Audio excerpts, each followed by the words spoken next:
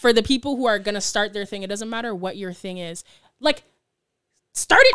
Like, it's okay, and let people be a part of that process. It's called building in public. Like, people can respect when you build something in public. They watch you grow it in front of their eyes. Nobody can deny anything. They can't say that's a fake follow. You saw me have 0 followers. You know, then I was like, oh my gosh, I have 100 followers. And bringing people in to be a part of that journey is so cool because they get to be excited for you. Absolutely. And be like, oh my gosh, like, if JKD did it, I can do it. If BuzzB did it, I can do it. If Keyanna did it, I can do it. You know, yes, you can do it. What's up, y'all? It's your boy DJ BuzzB. And it's your boy JKD. And from the time you hear the voices, you know it's only up from here. It's the Up From Here podcast. And we have an amazing show planned for you today. We have a very special guest in the building.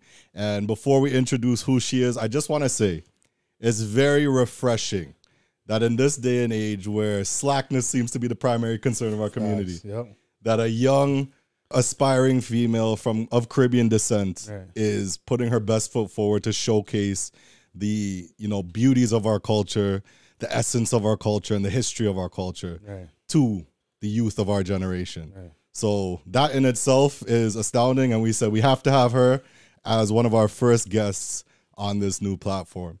So without further ado, ladies and gentlemen, we have the face of the festival, the face of Caravana, the face of Carnival. We have none other than Keyanna Bell. Thank you for having me here. That was such an exciting intro. It's not my first rodeo. He doesn't give you those, so you're good. You're good. You don't deserve those. You're just here. Okay. You're just here for the ride. But anyway, how are you doing? I'm doing well. I'm doing well. Yeah. So on your socials, it's not Keyanna Bell. Where can they find you? At Keybees, KEYBEES, or for the podcast that I have where I do talk about that Caribbean history and culture and stuff, where I have those interviews, it's at In We Blood. Awesome. In We Blood. So I guess we could start there. I mean, you do have an amazing podcast platform that you've built from the ground up. You know, I don't think, has there been any guidance in your path, or? I mean, I have some people who have just come as like angels to help me, you know. Awesome. I think when you make a decision to do something, naturally you'll have people who kind of just come and help you along the path, right? Exactly. So I've had some people who've just been brought into my life in like amazing ways to just assist me in terms of like advice, or maybe I should do this or that, you know. So that's been really, really cool. And I think one of the coolest things about building In We Blood is that I'm doing it in public. Like, it's not a secret, you know? Exactly. The first episode that I have, the camera cut off like halfway through. I remember when you interviewed me, you were so scared about that. Yo, I remember, I think I put, no, that wasn't you. No, listen, I thought the camera was going to overheat. Like, all these things happen behind the scenes, and it still ends up being like a good overall production. But I think just being transparent about the fact that, hey, like, I'm figuring this out as I go. It kind of lets people feel like, oh, okay, like maybe I can do my thing too. And I don't have to feel like I have to start off perfect. You know what I mean? And I think it's so much more relatable when somebody is transparent about, hey, I'm figuring this out as I go, right? So yeah, just being able to share the journey as I go. Like, when the episode cut off the first time, I posted that on my LinkedIn, and like I shared that on Instagram, and people were like, oh yeah, you know, that's how it starts, or oh my gosh, I can't believe you still posted this, like that's so good on you. And that ended up being one of the most viewed episodes. Right? So it doesn't have to be perfect. I think as long as there's something of substance and it's relatable, then share your thing, you know? Absolutely. Nice, wicked. Now let's go from Keybees into the actual podcast. In We Blood. How do you come up with that name? It was God. It was like, God. Yeah, when people ask me that, that's the only thing I can say. Like, it was just, and I remember I was going through my journals actually earlier this week, and I saw it was like In We Blood. Like, I just wrote it down. When the name first came to me, it was for kind of showing behind the scenes in the mass camp. Like an idea for a TV show. From the point of, you know, everything it takes to build the mass and everything up until they cross the stage, and all the drama and the excitement and whatever other stuff that happens in the mass camp. And I was thinking, oh, In We Blood, that would be so cool. I'm like, somebody like take this name and make a show. And then I started realizing, I'm like, how do I want to leverage this face of the festival thing? Like, what do I want to do with this next? Because I'm not just gonna let this go, you know. And so when I was on stage at the media launch, I was saying, like, you know, I would love to be able to facilitate a conversation around this. I already knew I want to start a podcast, but I'm like, you know, I'm prepping it too. So I'm like, yeah, you know, I would love to be able to start a conversation around this. And then from there, I kind of started launching up the Instagram. I didn't know what to do to build a podcast Instagram, you know, but I don't know. I've just been doing it. Yeah. Feels like working out. Like I'm just putting in reps and it just keeps growing, you know? So. And I think that's amazing. And I must commend you because as I mentioned earlier, I did your podcast. You know, you linked me, and coming from somebody who went to Tsunami. Yeah. And you said to yourself, I got to interview this guy. Yeah. But I got to say, you truly inspired me when I came and did your podcast, because I've been so fixated on having a team and having a team effort and, you know, having people delegated to certain tasks. But when I came to your podcast, you literally were doing everything. Yeah. And I'm very attention to detail oriented, not to say anybody else's way is right or wrong, but like having 3 camera angles, like that's my like vision. And until it's to that level of quality, I don't even really put out the content sometimes. But to see that you had 1 camera, you did everything yourself, and you were essentially the producer and host at the same time was shocking and inspiring to me. And it really made me like put my best foot forward with this, saying, okay, well, if the guys, you know, can't necessarily be here, how can we adjust? You know, and seeing you do it by yourself, like I love the team being here, because the presence that we have and, you know, just generally black men in a room having these kind of conversations is amazing. But if they can't make it, the show must go on. So to see you do what you do was an inspiration for me, who's been doing this since 2016. Oh, that's so you cool. never know who you're inspiring. The thing that I will say to you though is, if you shift your perspective from like maybe your image and the way that you want things to look, and instead think about who can this benefit or who can this help, who can this be of service to, you know what I mean? Last time we were talking, I was asking about the Tsunami movie. Yeah. Up to now, I don't see no Tsunami movie. Well, you're late because there's 1,000 views on it and it's on YouTube. Yeah. Oh my God, I forgot. Okay, well, you released it like last week, guy. You released it like last week. I'm forgiven. Sorry. But what I do love too is what you mentioned earlier, and I want to touch back on it because I feel like it's very important. Yeah. And that's the ability to start something. Yeah. Right? Just be able to start something. Even if it's by yourself, if you have the vision and the strength to push forward, and you know, like in your heart, that it's something rooted in positivity and in order to benefit people, do it.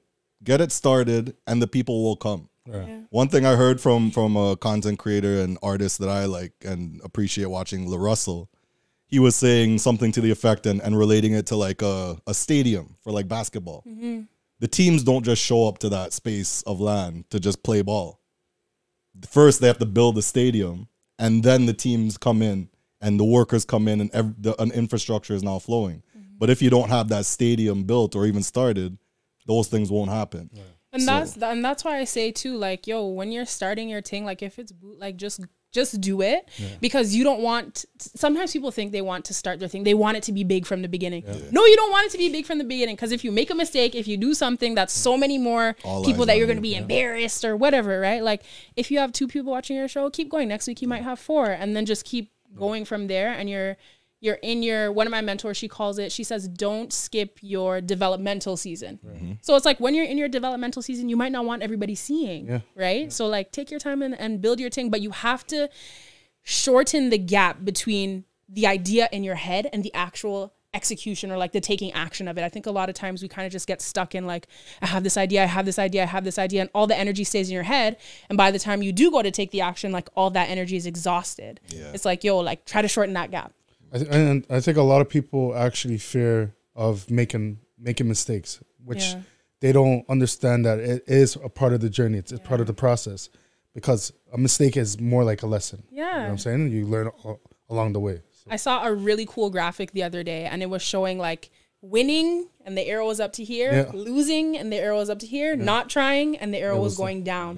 So it's like when you don't try, it's like you're getting negative results, right? But even if you try, you make a mistake, you lose, you learn something, there's still that progress that happens. So, you know, next time I'm not going to buy the Sony camera because it overheats. Next time, you know what I mean? But at least I still did something. We're loaded with Sony cameras. I know exactly what you're talking about. Well, yeah, I have a Sony camera too. But no, we got the one, like we had to do the research because we had the A6300s. So podcasters or wannabe podcasters stay far away from that one. But the 6400s and the 6600, which is the middle one, those work properly.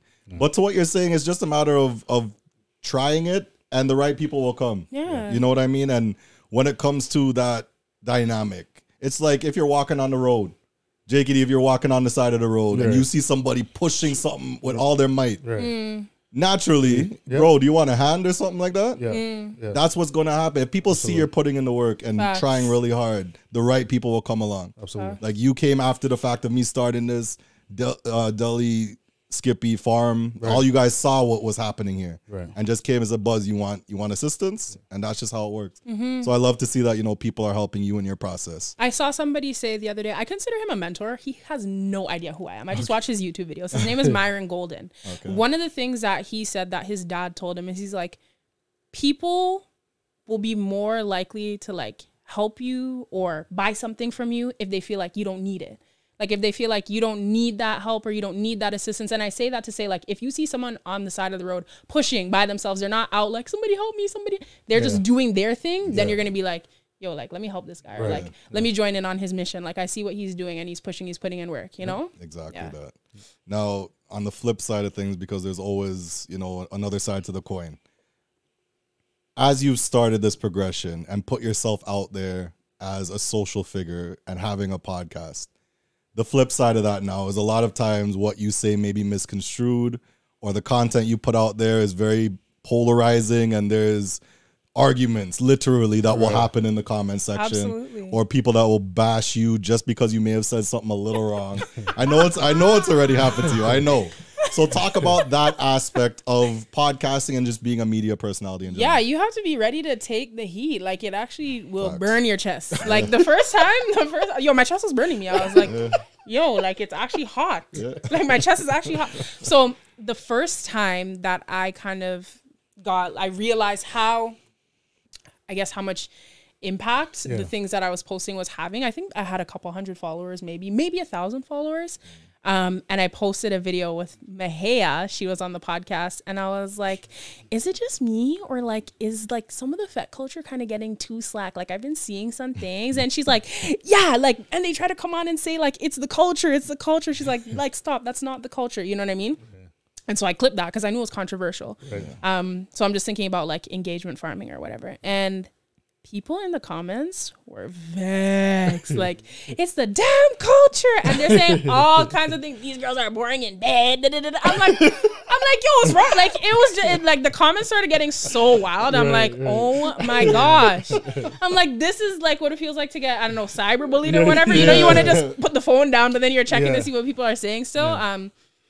But I would say that you kind of, after it happens the first time, you kind of know how to navigate that. You kind of know, like, do I want to post something controversial on purpose and like be ready for that? Or am I going to like do something more educational or whatever, you know what I mean? But once you experience it the first time, then you start to realize kind of how to navigate that. But I saw a post today where they were saying like, I don't remember what it was, but it was like, basically once you put yourself out there, you have to be ready for that, you know, the good and the bad. Exactly. You don't want to live kind of like in the shadow of yourself or something like that, just because you're scared of what people are going to say about you. Because on the other side, there ended up being somebody in the comments who was like, it's the damn culture. And I ended up interviewing her, and we had a great interview. And one of the clips that I posted with her is probably one of our most viewed clips, where she was teaching me how to cuss in Dominican Creole. Oh, wow. And it's so funny because she was somebody who didn't agree with something that I said. And again, recently it happened where I made a statement where I was like, you know, I would love to see some of these bands have like more t-shirt sections or like something, you know?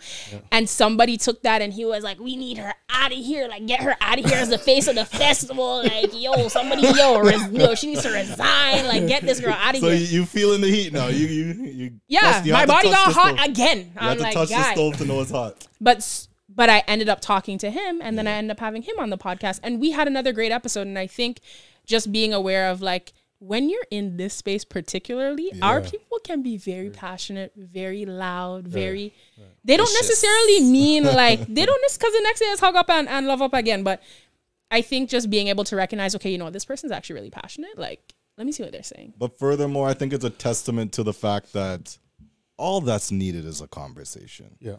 These quick comments and just getting your opinion out there and bashing somebody when you have no idea who they are. Yeah. all it takes is a conversation. And look, you just gave 2 examples where you had full-blown podcasts with these people or conversations. And there's some of the, it was great conversation. There's some of the best podcasts too, and like most engaged ones too, right? And we had so much fun. We're laughing and stuff like that. So just because somebody's coming under your post or whatever, and they're telling you about yourself or about how much they don't agree with you, it doesn't necessarily mean that that's your enemy, you know? Yeah. And before we continue from that spot, I just want to focus on that burning feeling in your chest, right? When people were, I guess, making attacks at you or social attacks at you, and you weren't necessarily ready for that. No. And it kind of just blew up, and you're watching it happen, and you were dealing with that. So I know a lot of young, aspiring people are going to be watching this. What is some practical advice, or how did you get over that? Shout out to David, who I was talking to him. I'm like, yo, these people are dissing me online. Like, I'm getting cyberbullied. And he's like, one thing that he told me that really helped me to flip the way that I was thinking, he was like, yo, like, first of all, like, it's not even real. Like, it's online. These people would never say that to you in your face in real life. Right. And then he was also like, all publicity is good publicity. And I was like, okay. That helped me to feel so much better. Because then I started really thinking about that. And then I was even looking at the friggin' Jada Kingdom. Well, I don't know when you're going to post this, so it might be dead by then. But like the Jada Kingdom versus Steph London beef. And then I watched how Jada Kingdom leveraged that and then used it to promote her next song. I'm like, oh yeah, like it's just publicity. Like it doesn't matter if it's good or bad. Like it's just when the attention's on you, you got to figure out how you're going to use that. But this is where I respect you more, because a lot of people like to say, like, respect the culture, or this is how we do things, but they never actually teach. You get what I'm saying?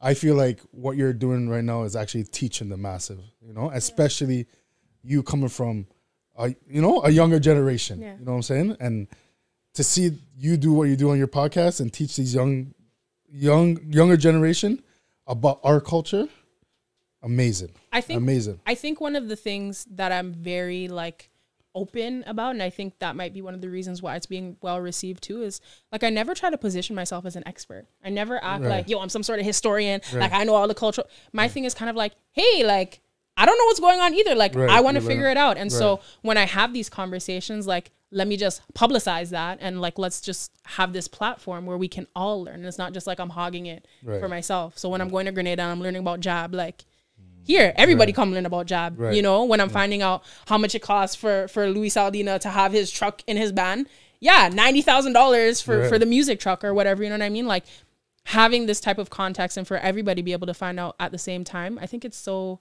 cool, you know? And I don't want to put myself as some sort of like cultural expert, because like if somebody tries to fact check me, I'm not going to be like, oh yeah, I'm sorry, I made it up or something like that. You know what I mean? It's just kind of like, we're all learning, right? And I personally believe you don't have to be an authority in this space to be able to shed light on certain things or teach. You could do exactly what you're doing, do all of this raw as you're progressing, right? And figuring it out, and be able to still present a message that's captivating, because clearly it's working. Right? You started literally from zero. Oh, literally. And now you are what? Like 4,400 or something like that on Instagram alone. That's just an example of your process being accepted by the general public. I think one of the things too, and this is something that I noticed from the beginning, I was like, yo, I have a blue ocean. So red ocean is when there's like a lot of competition in a certain space. Like blue ocean, there's nobody else that's really doing that, you know? And if there is, they might not have that video element for things to go viral or whatever, right? So I would say for any like upcoming podcasters or somebody who wants to be sharing that type of content, like just try to have a video element to it. You know what I mean? Like it's so much easier for us to connect when we see a person's face with what they're saying. So yeah. And I know you mentioned that you do a lot of podcasts revolving around Carnival and that space, and even internationally when it comes to things like Juve and Jab. You've had a lot of amazing conversations with esteemed guests and gained a lot of knowledge from that. Especially with social media today, a lot of people will portray something that may not necessarily be the essence of what it's supposed to be. And then people will look at that and say, well, that's what these guys are doing these days. Like what? For instance, like the slackness we were just talking about earlier. And the certain types of music that have come out, people will look at that and say, well, that's soca today. But no, that's maybe a part of soca today, but there's a broader picture. There's much more about where it came from and the beginning stages of it, the beginning stories of how this progressed to where we are today. So with that said, what are some of the things that you've learned that you could share in terms of Carnival and learning about the background story of Carnival? I think, well, the one thing that's coming to my mind right now, one of the cool things that I learned that I didn't really know, I had Jesse, whose grandfather was a Grenadian Calypsonian. He was raised in Trinidad. And one of the things that he was saying is that Calypso is actually protest music. Wow. Yeah, and there's like a difference between soca and Calypso. And another thing that he was telling me is one of the things that I was saying I learned from Dr. Rita Cox at the Toronto Carnival media launch. She was telling me that we used to send messages through the drums, and then the drums were banned, and then eventually the steel pan came about. But one of the things that Jesse was saying is he was saying that, yeah, like when those drums got banned, that's when the tambourine drums came about, which is like, it originated in Trinidad, I believe. And it's like a tambourine. It looks like a tambourine, but it doesn't have the jingles.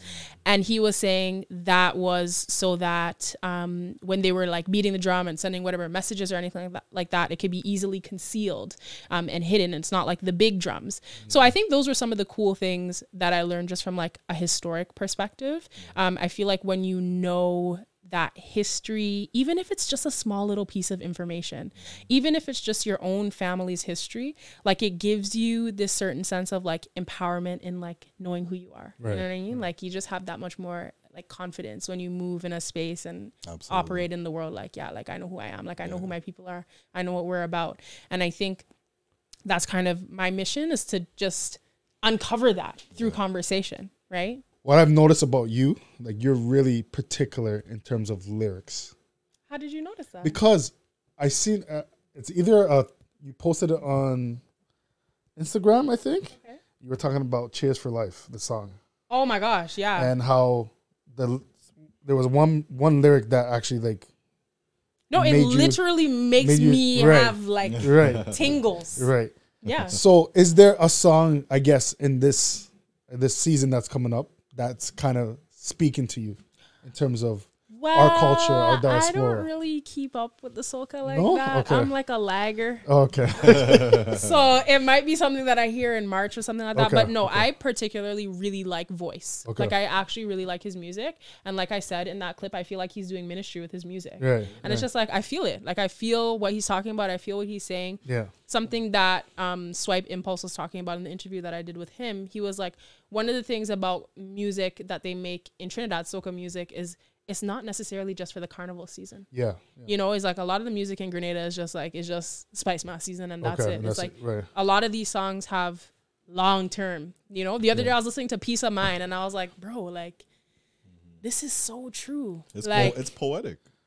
Because sometimes you're in a phase of your life where it's like, yo, like, listen, I'm not like I'm just going, like I'm just, you know, and all these songs hit different at different times in your life. I'll tell you this, this whole week I've been listening to DNA from Mikhail Teja. Mikhail Teja, whole week, and it's only because I was just listening to what he was trying to say, and I feel that song, and please don't take it the wrong way, but I feel like it's bigger than Trinidad Carnival. Okay.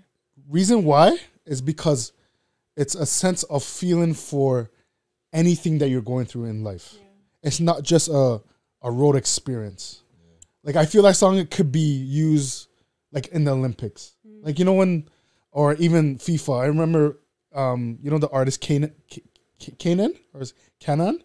Where he said, "When I get older, I will be stronger." You see how that song got to that level of the world? Yeah. I feel like DNA can get to that level. That's beautiful, and that's facts. Because of what he's saying, like it just doesn't. Yeah, it's for Trinidad Carnival, like you know what I'm saying. But I feel like it's more than that. Yeah, for sure. And I think that's what artists should aspire for. Yeah. That's what you should try your best to create. You know, a lot of people will try to create the party hits or the road march, or Soca Monarch, whatever. But like, for instance, sometimes even when you're not even thinking about those things is when the quicker they'll get through. Yeah. Like Hard Fet last year by Bungie. He wasn't thinking about the party was literally called Hard Fet. Right. He was doing it for the fets. Right. But it won Road March just because of the power and strength of the song. Right. So if you root it again in just putting your best foot forward and thinking outside the box, right? And as a DJ, as you just mentioned, it's hard sometimes going through all these songs and there's just no content. Right. It's senseless and it's just stupidity. Even the nasty business has like a line of thinking in it. Right. Other stuff is just like, what are you guys? What, like, you spend time doing this. Right. Yeah. And money. I don't get it. And money. I don't understand, but think broader than the carnival. I get it. There's money to be made. I understand. But what Jake, you said is so powerful. Yeah. If you even just extract that no place like home part. Yeah. That could be blanketed and used everywhere. Absolutely. I was just watching an interview with Bungie talking about, I think it was either Truck on the Road. Okay. Was in Fast and Furious. Oh, wow. Or Fast and Furious commercials or something like that. Right. So he's still getting a residual off that. Right, right. His music made it to House or whatever on national TV. Wow. Differentology. His music was in a commercial for something that's still playing till today. This is crazy. Right. Right? But he's always the artist that looks beyond okay, I need a hit for this or I need a hit for that. He just uses his creativity and makes art. Right. So especially where job is concerned, like I want to touch on that because I know that was a passion project of yours to even go to Grenada and just dive yourself in the culture and have conversations. You had one in particular, I can't remember the gentleman's name. Ian. But you had that conversation regarding job and the roots of their juvie in Grenada and whatnot.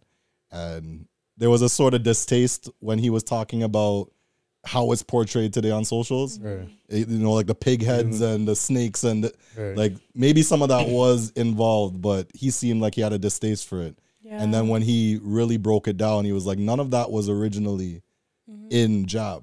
And it's all of these social media experiences that are skewing the vision of what it's supposed to be in the essence of it. So maybe like expand on that a little bit. Yeah, that's actually a really big point of contention.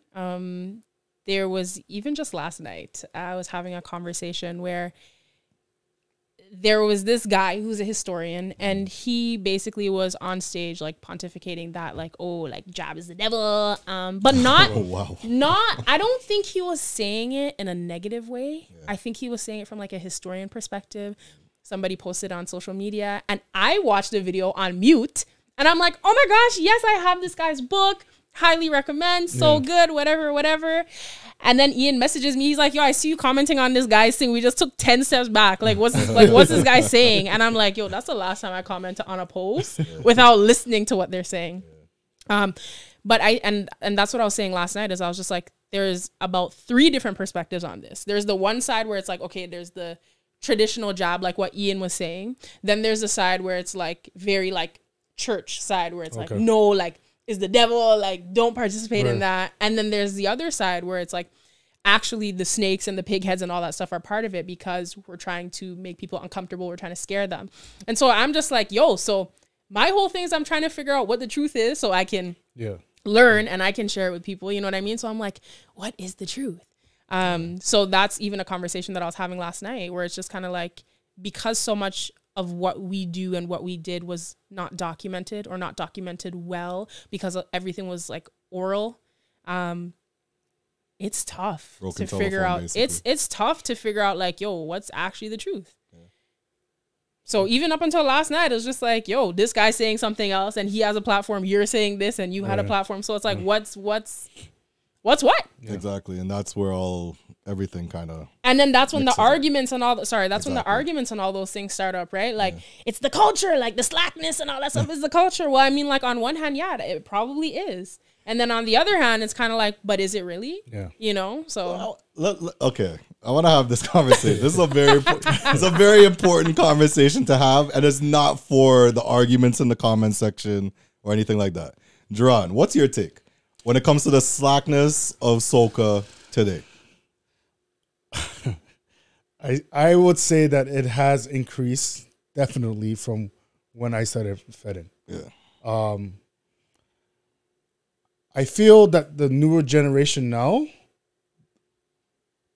they are misconstrued with whatever like social media is putting out there, and it doesn't have to even do with soca. It's just everything else, and they're bringing that into what our culture is, and they're calling it culture. It's so crazy. You get what I'm saying? Because why So did like you have things like the Shade Room. You have things like just certain blog sites that people like that our TLC young stuff. generations are TikTok. Like I feel like they're taking elements from that and bringing it into our culture, and they're calling it our culture, kind of a thing. If you know what I'm saying. So I personally think that it definitely has increased, and I feel like they just don't understand from where we're coming from as the older generation and what they're portraying. If you don't. So you're not profiting off the slackness? No. Like this, I just said this is not to be taken in a. We're just having an open conversation here. Daddy's for BuzzB. Daddy's for BuzzB. Oh my God! Let's have an open conversation here, okay? Now, my 2 cents before we get into yours, because you're, my 2 cents. Has the vulgarity increased? Absolutely. Yeah. Can it be toned down? Absolutely. My opinion on it is it's a creative form for an artist to express themselves, right? Is the slackness something that's new in music? No. Period? Absolutely not. As a matter of fact, the calypsos and the soca's of the 90s and whatnot, and even before that, there's so many innuendos and moments where they'll take something and twist it, but it's not just vulgar. Right. Push your hand, it's not vulgar. Right. Okay? Right. But it's been around since forever. Yeah, you're right. And if we really want to talk vulgar, if I pulled up some of the lyrics on some dance hall songs right now, Right. and like really showed you guys what they're like, majority of them are saying, Yeah. that I pull from that demographic of dancehall, sometimes it's worse. Right. But that's accepted and praised, and maybe not praised, but it's accepted, and people make literally events out of that. Yeah, you're right. So it's been around. This is nothing new. I think it's just a new age where people are trying to express themselves in their own way.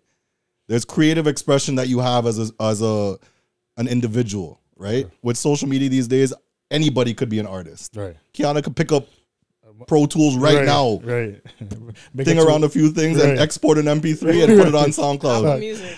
And say whatever she wants, Right. right? But it's just the reality of where we are in the world right now. Yeah.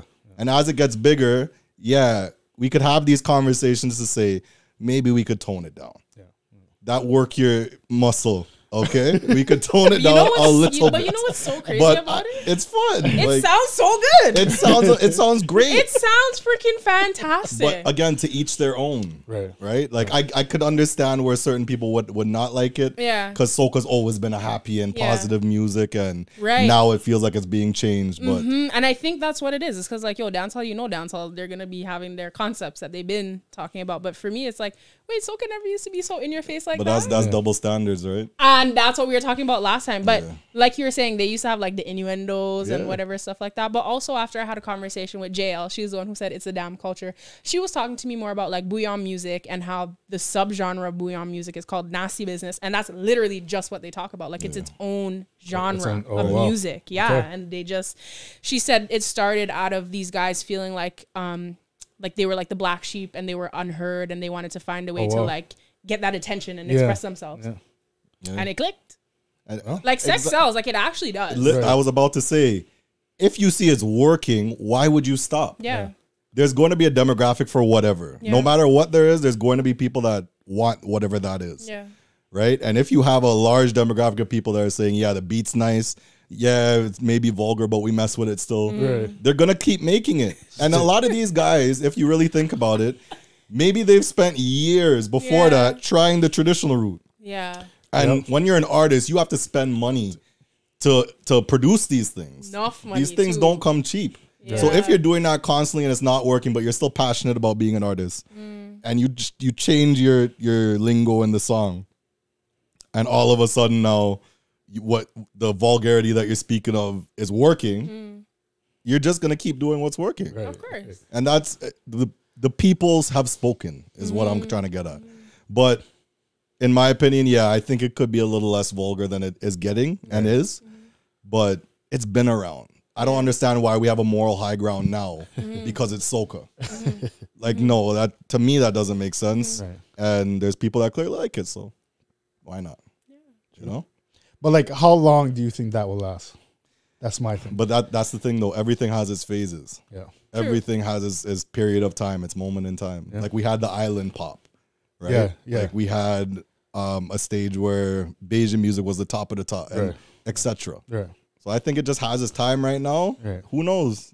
Could go on forever. Could be the next year that it switches. Yeah. You never know. True. You know? So probably it's just a season. Yeah, it could be just a season. It's a fun season nonetheless. Yeah. And like when I was talking, I was not necessarily referring to the music. She was talking about the music, so I was just like, yeah. Right. I was referring to some of the stuff that people were doing. So like you were mentioning, where you're seeing things go up on social media or whatever. Like when I started getting concerned was when I saw some outdoor kind of fets, probably in the States somewhere, and these guys had whipped cream. I'm like, whipped cream. Well done. I was like, yo. You sure it was a buzz? Okay. I don't even like whipped cream. I was like, yo, this has gone super far. Yeah, that's super far. I seen man lifting up woman on his face. I'm like, oh my God. Yeah. Like, and I was telling my mom, am I wrong for thinking this? Like, am I just turning into an old woman or something? She's like, no, like, I don't think it's that bad. Like, it's fine. Like, I feel like you can do anything. Like, and I'm just like, I don't know. I don't know where the boundary is. Right. But I mean, I don't know where the boundary is. And all I'm saying too is you can't be the one in the comments talking about soca is too slack right now. But the moment you hear a you're skinning out. It doesn't work that way. So please, if you're that person, stop it now. Whoa, let me Otherwise, we could have this conversation. We could have this conversation. Let's have a wholesome conversation. It's 2024. Let's talk. That is so funny. So yeah, no, I don't know. Sometimes it just used to feel like soca was like the break from that. You know, like I'm happy and facts. You know, but. Like, I guess like you're saying, it's kind of like all the music evolves. It all has its seasons. It all has its concepts. Like at the end of the day, that type of music is just part of life. Like it's what people are doing anyway. Yeah. So if you're going to sing about it, okay, fine, whatever, you know? True. But I think my concern is sometimes some of the things that I'm seeing in fets where I'm just like, oh my God. Like, it's like, what happens when we start publicizing this and people start seeing this thinking that that's all that it is? Then you have these American people coming in and thinking that is some kind of sex fest, and it's like they don't know who Mashal is, they don't know this artist, they don't know any of the songs. They're just coming there thinking it's some kind of dry hump fest. And sorry, that's one of the fundamental issues with that. So that again is something we're having this conversation. Let's talk about it. Yeah. Right? But yeah, I think we could close off on that. One thing that's very, big about you, obviously, and you said that you wanted to leverage what I'm about to talk about is you becoming the face of Carnival. Now, one, how did you even get involved with that to win it? And two, what advice would you give the next person that wants to be that as well? Yeah, so when I was going to apply to be the face of the festival, I had like this doubt in my mind because I was like, I'm not even in like the carnival culture behind the scenes like that. Like, how am I going to get them to acknowledge me? And I was like, what's an angle that I can take that nobody else is taking? So I watched other people's videos. I was like, okay, I hear what you're saying. And I'm like, what can I do to differentiate myself? Yeah. So I started talking about the cultural significance of carnival and how I heard somebody say that it's like a legacy or an inheritance from our ancestors that's passed on, and it's like a legacy that we carry on. So I kind of took that angle and it resonated. And then they selected me. The piece of advice that I would give to anyone else coming in is that it is what you make it. Right. So you have to think about what you want to do, how you want to share what you're doing on platforms to get more opportunities. Like me going on breakfast television, that came about because I posted that I got selected as the face of the festival on LinkedIn, and I posted the picture and stuff, and I was like, I'm so excited, whatever. And a producer from breakfast television, I guess, because the LinkedIn algorithm is very friendly. Right. So I guess from people liking that and stuff like that, a producer from breakfast television ended up seeing it, and she reached out to me. She was like, oh, hey, like, I would love to have you on the show and come on and whatever. And so that opportunity came through me doing stuff. It didn't come from Toronto Carnival setting that up. You know what I mean? So it's like, how are you going to push what you're doing? You have to think about that. And then how are you going to leverage it into something else? Because you have all this attention on you. So how are you going to leverage that momentum? What are you going to do with it? Nice. Yeah. And I love what you did with it. Thank you. How did that feel? Like that moment when you knew, okay, I'm going to be the face of Carnival. How did that feel? dog. Yeah, I can imagine. The next day I was watching, I think I was just so overwhelmed with emotions because I was like, oh my gosh, like they actually chose me. And I was watching, what's it called? Becoming a Queen, where it's like the Carnival documentary and stuff like that. And I started thinking about how so many of us are connected to this Carnival thing and this ecosystem, from the artists to the people who make masks, all these people behind the scenes, the masqueraders and all. And I actually started crying. I was at home. I was like, oh my gosh, like I don't think we realize like how much this thing is like connected. It's like a real thing, you know what I mean? Right. And so many of us are connected in our own ways, and we each have our part to play to make this thing beautiful and awesome and bring it back every year through the fight up, through whatever, you know? Yeah, I was just like really just hella emotional. Honestly, I cry easy, so but yeah, I was like really emotional about it because I was like, wow, like the fact that even though I wasn't necessarily in the behind the scenes of the Carnival ecosystem or anything like that, like I still express myself in a way that resonated with people, like on a real level. Awesome. You know? Yeah. So I thought that was cool. Amazing. And you being, you know, as I said, a young female in of Caribbean descent, there's a lot of those, especially where we live, right? And just giving a sense of guidance to them. You know, they may have that idea. It may not be the face of Carnival. It may not be a podcast, but they may have that idea that they want to push forward with. First of all, like, what are some of the challenges that you've faced as a female in a business, you know, where either sometimes it may feel dominated by men, but at the same time, there's a lot of issues that you would face, particularly because of being a female. So what have you dealt with, or anything negative that you've dealt with, and what advice would you give? I don't really think I've dealt with anything negative. I see being a woman as a super plus. Absolutely. Men are just willing to help me. Right. Other women are willing to help me, like, Facts. And just work together. Maybe it's because just like the energy that I put out, that people are more kind of receptive to, like, yeah, like, you know, she was good vibes or whatever. Yeah. I haven't really faced anything. I would just say that follow your intuition. Gotcha. Like it's not gonna lead you in the wrong direction. I promise you, once you listen to that first mind, that the thing that you want to do, just do that. You know, I think that for me, a big part of everything that I do is prayer and following my intuition, because I feel like that's the voice of God that's telling me like what to do next. Right. You know, so I just do that. I was having a conversation yesterday where I was like, or actually earlier today, where I was like, when you're doing your thing and you're building your thing, and I'm sure you guys can attest to this with whatever, you know, initiatives that you guys have going on. I know you have the DJ network coming up soon, but it's like, you don't see the whole path in front of you. You don't see the whole staircase in front of you. It's just like, you just see the next step. Right. So don't think that the whole path is going to be lined up and you're going to know everything, how to get from A to Z. You're not going to know. You're just going to know this is the next step. And then this is the next step. And this is where I want to go. And then this person came into my life and helped with something. And this person, I was able to help them with something. And then you're not going to see the whole path. So embrace that, like that uncertainty. Facts. And that's always been my thing. Like, even just in regards to DJing, if I'm in a party, I would much rather be looking at a hot female DJing than BuzzB. Like, definitely I want to see her up there. You know what I'm saying? Yeah. So there's so many pluses and superpowers, as you mentioned, with where a female is concerned. But then you have conversations like, I believe it was Taraji P. Henson. Yeah. Did you see that recently? Yeah. Yes. Where, you know, she was complaining about like the pay gaps and the things that female entrepreneurs do have to face, which, you know, was unfortunate, but I was just trying to see if you had any issues. But as time goes on, these things come up too, right? For sure. So you do have to be aware, everybody out there that's listening, you have to be aware that these things are here, right? And move accordingly. But I feel like once, I don't know, my mindset is just like, bro, like I could just, there's no limits. You know what I mean? And like tunnel vision, right? Yeah. Yeah, like get it done. Yeah, like 100%. And I think naturally, like, you'll connect with the people who are also like that.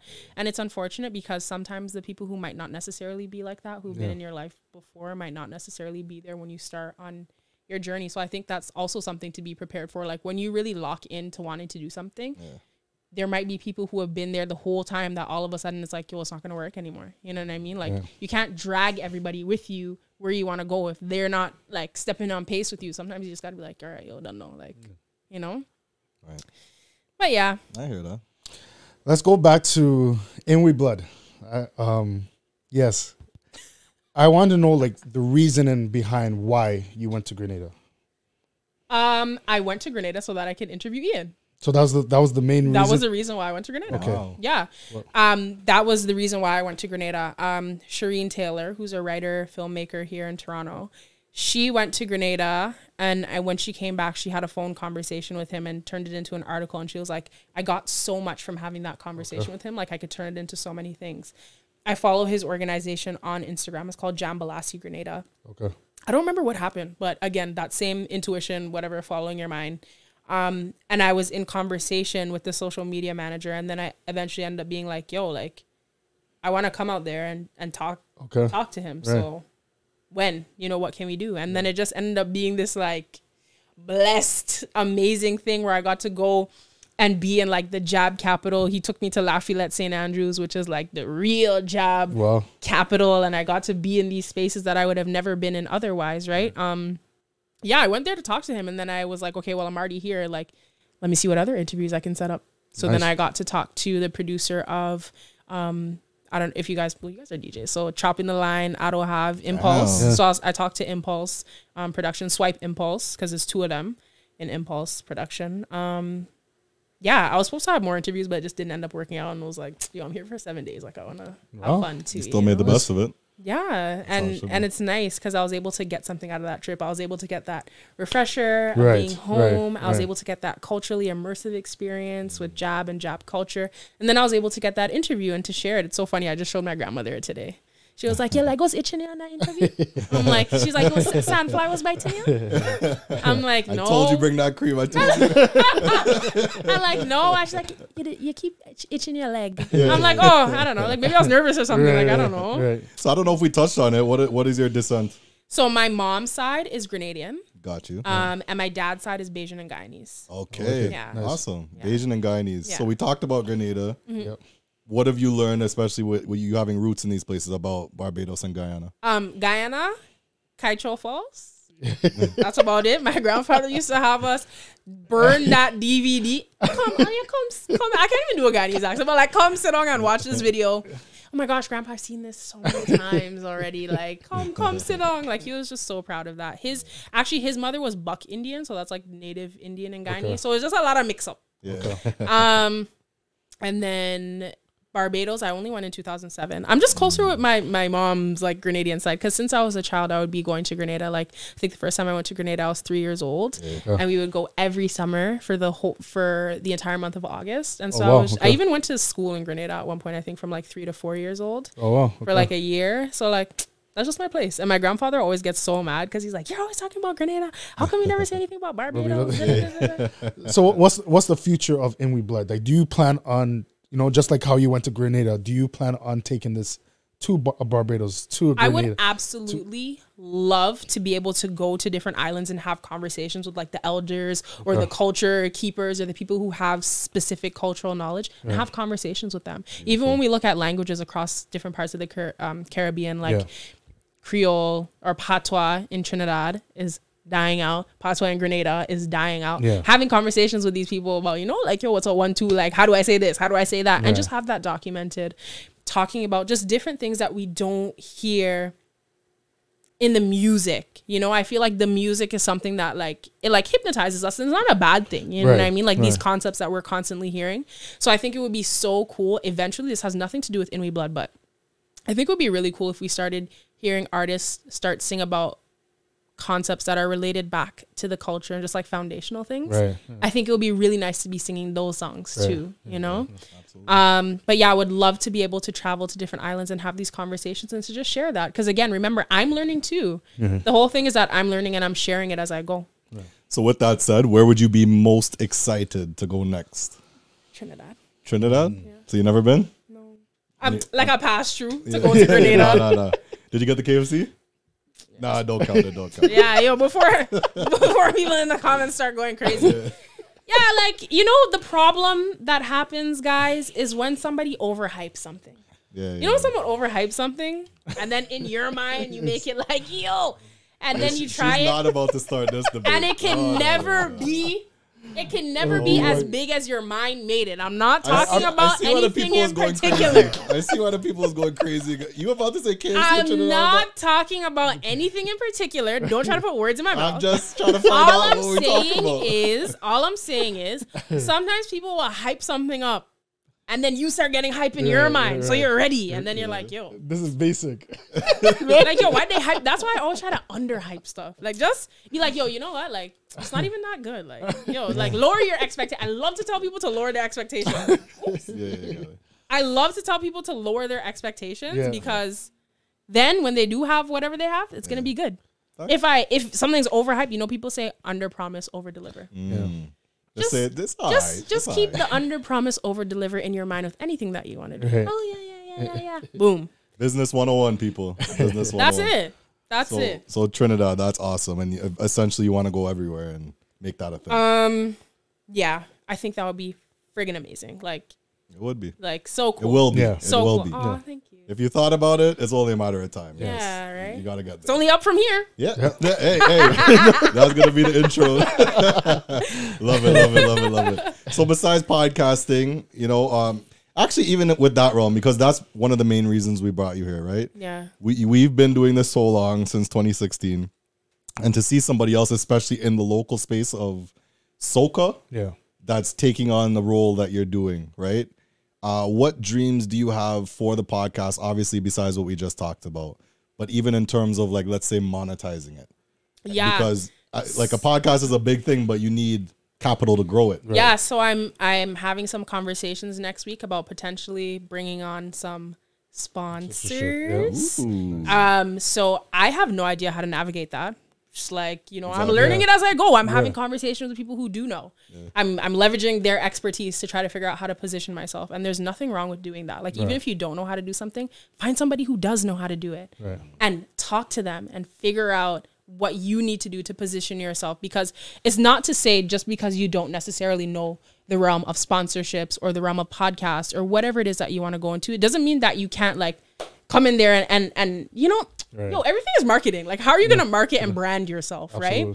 So yeah, I'm going to be having some conversations next week, and, like, let's just see what happens. I don't really like to talk my things before they're set because it's kind of like early stage, you know, you don't want to, but yeah, like, let's just see what happens. Let's see what happens. So has this created any new dreams for you? Like, obviously, besides podcasting in the face of carnivals? No. I think I've always kind of had, like, a bunch of different visions that are kind of all still connected to that In We Blood platform, and really just building out more than just a podcast, but, like, a community space. I would love to have offline events or, like, workshops and stuff. You know what I mean? There's so many things that are connected to the culture. Like, come for the In We Blood paratha making workshop featuring this chef or the steel pan workshop or whatever, you know? So I think it would be really cool to be able to take that brand, let it live online and have its online element, but also have an offline element too, right? I think that would be really, really cool. Yeah, nice. Absolutely. And kicking back to online, you've had a lot of interviews, wicked interviews. What's your favorite and why? And don't say this guy just because he's here. You know? Yeah. Don't say that. Oh, I'm glad the camera wasn't on her now. She just went so. Put on me. She just went. I'm just playing with you. Who was your favorite and why? You know, I think my favorite interview was the first one. Okay. Because I didn't know what the hell I was doing. And I still did it anyways. Awesome. And I put that out there. And I'm proud of myself for that. Yeah. So the first one. One of your highest views. Yeah. That's crazy. Which is so crazy because it's like, this was bootleg as hell. And you guys are messing with it. So say less. Makeshift. Yeah. Yeah. So imagine once you actually figure it out. Exactly. Right. Exactly. Crazy. And that's why I say, like, for the people who are going to start their thing, it doesn't matter what your thing is. Like, start it. Like, it's okay, and let people be a part of that process. It's called building in public. Like, people can respect when you build something in public. They watch you grow it in front of their eyes. Nobody can deny anything. They can't say that's a fake follow. You saw me have 0 followers. You know? Then I was like, oh my gosh, I have 100 followers. And bringing people in to be a part of that journey is so cool because they get to be excited for you. Absolutely. And be like, oh my gosh, like, if JKD did it, I can do it. If BuzzB did it, I can do it. If Keyanna did it, I can do it. You know? Yes, you can do it. It's only one God. That's what I always say. Yo, it's only one God. Right. I don't think there's anybody that's more or less than me, you know? I think sometimes we put people on this and maybe us here. Right. No, it's just this. Yes. It's just this. And there's people who take action and people who don't. Yeah. That's a fact. That's it. And you mentioned God a few times in this podcast. Of course, must. Now, what's obviously there's an importance there for you, but what is that for you, and where did that come from? Right? Like, who instilled that in you? Like, for me, I could say my mom definitely is the one that ingrained that in me. Right. But what's the full importance? Like, dive into that. What's the importance of God in your life, and who really brought that into your life? Pastor J. He's listening, huh? Pastor. I'm not old pastor. I don't know if I can say it's really one like I didn't really grow up in like a super church family or anything like that. I think I just developed my own relationship and like understanding of God and like the way that I've seen things work out in my life. And so, for example, your podcast is called Up From Here. When I was in my 4th year in university, I was pregnant with my son, who's now 3 years old. And all I remember thinking is like, yo, I just want to graduate. I just want to graduate. I just want to graduate. Like, I would just say things over and over, like, God, like, yo, just help me to graduate. And it's like, I've seen so many things in my life where it's like the hardships and stuff, and you come out of it and it's like, oh, like that needed to happen, you know? But it's not because like I went to church or because my mom like made me read the Bible or anything like that. Like, that's just something that I did on my own. And I realized that when you live your life and you let God take the lead. And I've been practicing using my intuition for like 10 years. I remember being in high school and thinking like, yo, like, which one is in my intuition? Like, is it the first one? Is it the one where I'm overthinking? Right. Anyways, but I think I'm saying all that to say that when you like really understand just kind of like everything is energy and just the non physical side of things, and you kind of tap into that, not in a weird way, but just in a like, that's just what is, right? I think it makes, I feel like I'm blabbering. I feel like the people who are going to get what I'm saying are going to feel it, but that's usually how it goes. Yeah. Like, I don't know what the hell this girl's saying right now, but somebody's going to understand what she's saying. But honestly, it's just having a personal relationship with God. Like, I'm always journaling, like, thank you, God, for this, or like, can you guide me in this? Or, and one of my favorite prayers, everybody right now, I don't pray for anything specific. Right. Sometimes people will pray like, yo, like God, like, yo, help me to get this podcast. No, I don't do that, because I notice sometimes when you pray for something specific, that's not even the thing that was supposed to happen. Then you pray for that and Mash is doing something else or what. But it's like, I just pray for whatever is best. Facts. I just pray for whatever is, I'm like, yo, whatever is best. If something flops, I'm like, okay, well, that's whatever is best. It helps me to have so much more confidence too, because it's like, well, everything's just working out for me anyway. So. And to be honest, everything is on God's time. Like, you know, Amen. You maybe wanted to do something right now, and God's saying, no, wait, like, you know, I'll do it, but you gotta wait for that. It's not the right moment, right? So everything is God timing. For sure. True. And you touched on something about being grateful and being thankful. That's extremely important. You know, one thing I heard from Steve Harvey, I saw some clip of his, and he mentioned, like, let's just say you're at a point where you're at ground zero and you're praying for this $1 million or something like that. But then you get to the 50,000 and then you're okay, wicked. But how do I get to the million? No thanks at the 50. No thanks at the 50. So why would God bless you with more if you can't even be thankful for that little bit he brought you far, right? Listen, I learned that too. It's like I learned that is a real thing. Because I remember doing things for people and getting no thanks and being like, if you like, you know, like, you literally feel when you do something and you get no thanks, it's like, I'm not doing nothing for you again. So then I realized, yo, like, how does God feel when I don't have no thanks for whatever? And for example, on the flip side, when you do a small thing and somebody's like, yo, thank you so much, like, whatever, you feel so good. Like, like, okay, I'll do something else. I'll do that. Like, you're always saying thanks. Like, you're always showing love. You know what I mean? Gratitude. Yeah. So just thinking about like the micro, macro, it's like it's all one thing, you know, it's all the same thing. So. Absolutely. And when it comes to, you know, this space, especially because this is foreign territory where we're concerned, soca really knows like a general radio, music, fets, and whatnot. But this podcasting situation is something I think we're new at, right? Especially in this space. And people won't really value it until, I would say, hopefully in the near future. But people right now aren't valuing this space as much as I think they should. You right? And especially when you guys see people coming here to try to promote the positive aspects of just life in general, but our culture, that's something to champion. Right. That's something, you know, I would encourage all of you guys to get behind. And when you see In We Blood, when you see Kibi's post, when you see BuzzB JKD and the Up From Here podcast, it is very free to support us. Yeah, absolutely. Literally, even if you don't watch, and I'm not saying this just to swing by and click like. Right. Yeah. If you don't watch what you're seeing, but you see us and you mess with us, right, and you just see us pass on your feed, yeah, just hit the like button because it helps the algorithm push it out to more people when we reach a certain level of likes, comments, shares, etc. So beyond liking, when you watch it, just leave a little 2 cents on the bottom. Don't attack us for what we're saying, but just leave your 2 cents respectfully. Yo, if you want to attack, it's still engagement. Yeah, you know? It is true, and strangely enough, that's the one people will fixate on, and focus on, and that becomes a tabloid. But just leave a comment. Yeah.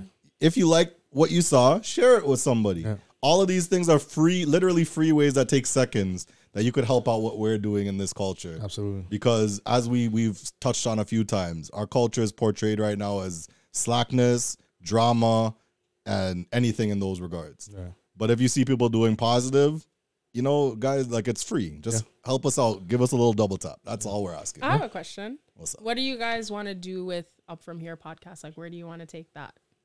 I literally think that it's what the name suggests, and it's just going to keep going that way. Because when if you asked me this question about like DJing, for instance, 10 years ago, I would have never told you all the things I'm doing today. That's amazing. So to look at something and say, this is necessarily what I want it to be, I can never predict that. Exactly. So I'm just going to let it rise. But that's what I'm saying. Like, once you can't see the whole path. Exactly. Right. But once I firmly believe once you root it in positivity and benefiting others and helping others, it will just naturally grow. Yeah. That's what I always say too. I'm like, people can feel when you're doing something for yourself and your own clout and whatever versus when you're doing something to be of service to others, right? Like, who do you want to help and how can you inspire other people? And like, what is the impact that you want to have? I just feel like, especially with this podcast, like, or just in life in general, like, we were put on this earth for a purpose, and the purpose is to help one another. Amen. You know what I'm saying? Yeah. So I feel like even with this podcast, like, we can take this into the next level. It may help somebody who's struggling with financing, may help somebody who's struggling with a divorce they're going through, something, you know, as long as it's moving the pin forward. Yeah. That's all I really care about. With this podcast. And in line with what you're saying, the messages that we get sometimes, it's some of the most heartwarming things that I could read. Yeah. And just seeing like, oh, you guys talking about this literally changed my life. Right. You guys talk, like, I shifted the way I do things because of what you guys said on this podcast. And even if that touches the life of 1 or 2 people, just getting that message, as hard as it could be looking at your stuff and seeing, you want to see 1 million likes. You want to see 1 million views, all these things. But getting those little messages, it just makes it all so much more rewarding. Absolutely. And that to me is really where I want to take it. Like, my ultimate goal with Up From Here is to shift and change our entire generation. And whether that be directly or sparking the change in multiple people where they could see what we're doing and try it themselves. But as long as that slowly starts to move around and help our culture. I'm excited. Right? I'm excited. I'm excited to see what you guys do. And I think one of the nice things about, you know, the younger generation or our generation and younger is that we have no problem. Well, I don't know what you guys are saying, but like, we have no problem collaborating with each other. I think when I talk to some of the older heads, or like, I get like a idea of what the sentiment is there, is very much like, let me do, like, I do my thing and they do their thing. And the gatekeeping too. Yeah. But for us, it's just kind of like, yo, like, the only way forward is together. So like, when you find your people, like, move with them. Yeah. And I'm in full agreement with you. And to play a little bit of devil's advocate, and just with my previous experiences recently, I get it sometimes when they're closed off. Because letting any and everybody into your space, you don't know what energies you're letting in. Right. But that comes back to praying for whatever is best. No, right. So God, whoever is best. Because if this person is having whatever bad intentions or whatever, just remove them. But I've had people that, you know, like, I could have never seen what they did to me coming ever in my lifetime. because I'm just like, I see them at face value. And then it literally sometimes is like a switch in their head. Like, you've now turned crazy and you're acting a certain type of way. And with the nature of what we do, you encounter a lot of that, especially in our industry. Why? It is beyond me why, but it's just the nature of what we do. And for an older head who never necessarily had the social media that gives different perspectives of how to handle those type of things, nor did they maybe didn't have a good support system or a good enough support system to help them go through those motions, right? They're going to naturally be closed off. That's another thing though. Like, that's huge, is actually having a support system behind you. Like, in anything that you want to pursue, especially at like a big scale, like, you need to have your people behind you, because you actually can't do it. Anyone who says they're self-made is lying, because you actually can't do it by yourself, and you need your people to help you, that real support system. So in line with that, is there anybody you would like to thank? Because I know a lot of people, as you said, have helped you on your way up. I want to thank God. I want to thank, oh my God, thank you. This is going to be like so long. Just shout out to all the people, honestly, who have been brought into my life. I've thanked them privately, you know? And we've just had this beautiful synergy. Like, it happens. And there's this quote that I sometimes say is like, the best leverage is alignment. So sometimes I think about, when I take one step, it feels like I'm taking 10 steps ahead, because it's like that alignment propels me so much further. I was thinking about that today when I was at the grocery store. I'm like, for every one step I take, it's like 10 steps, because I have that alignment and the leverage behind that, and it's God at the end of the day, you know? So when you find your thing, just do your thing and just trust that it'll work out. It's going to be effing terrifying. You're going to be friggin' scared. But just do it anyway. It takes you doing it. You just got to do it and go through everything and see if that's really what you want. And be like, oh my gosh, I'm still alive. I'm still alive. It's okay. I didn't think I was going to make it, but I'm here. Even after I got cyberbullied and everyone was like, F her, she's stupid. What the hell she's talking about is a culture. I'm still alive. And people are still coming in and like today, Know Your Caribbean reposted one of my clips from In We Blood. I was like, oh my gosh, like, that's amazing. Her platform, she has 284,000 followers on her Instagram, and she literally took one of the clips from TikTok and just posted it, and she was like, thank you, and had her own little thing in the caption. It was like, thank you so much, In We Blood podcast, for starting this discussion. Like, and I'm like, oh my goodness. So like I said, you're just putting in the reps and being consistent, and you'll start to see the fruits of your labor. Nice. And, you know, before we close out, in line with that, one a line of thinking is, you should always be putting your best foot forward, even though, like what you're talking about, getting in there and getting your hands dirty and figuring it out. You should always be putting your best foot forward, because if you keep posting consistent content, right? And let's just say you start in January 2024 and you're posting consistently every single week, maybe twice a week, and you're not really getting the best traction, right? And you post something in April that doesn't blow up until June. But between April and June, if you haven't been consistent and whatnot, when that one post blows up in June, all of these people, because the algorithm is now pushing it out to everybody, when all these people now see In We Blood or whoever you are, they'll say, oh, okay, this is wicked. Where's the other content? If you haven't been consistent now, that potential customer or whatever you want to call it is now gone. You know? And that's an important thing to understand as any creator. Just keep consistent with what you do, and one day that one clip will go viral. And everything else will flourish because of that. You know? So, you know, this was an amazing conversation. I loved everything you spoke about. And again, it's refreshing to see what you're doing. So we just want to say thank you on behalf of Up From Here podcast. We have a gift for you, but it's not here yet. The printer is still doing its thing. But we're going to give you a Up From Here t-shirt to, you know, just I'm take excited. Thank you so much. No problem. We'll give that to you when it's done. And thank you for having me. It's been really nice to be here in this awesome studio. And again, I wish you guys all the best with Up From Here. I know that it can help people, and so I'm excited for you guys to start getting all those messages. Yes, thank you so much. Now, where can they find you?